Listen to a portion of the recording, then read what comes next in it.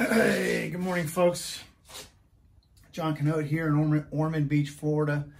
It is an absolutely beautiful day after several days of cold weather. Temperature right now is probably 70, 68 degrees and sunny and nice and breezy from the coast. Love it.